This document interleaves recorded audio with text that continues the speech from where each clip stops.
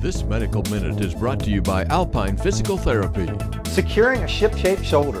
A lot of people I treat with shoulder pain figured it would just go away, and thankfully they decided to do something about it, as physical therapists are working with shoulders and getting people better.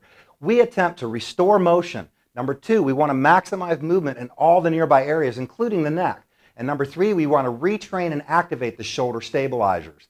Here are 2 exercises that can help activate your deep shoulder stabilizers. Number 1, Prone Plus. Lying face down, prop yourself up with your elbows, keeping your head in line with your body. Press through your shoulders, elevating your back toward the ceiling. Number 2, Side Plus. Lying on your side, prop yourself up with your elbow, keeping your head in line with your body. Press through your shoulder to activate the stabilizers. With both exercises, lift and lower about 10 to 15 times on each side. For more information, contact Alpine Physical Therapy at alpineptmissoula.com with 3 locations to serve you.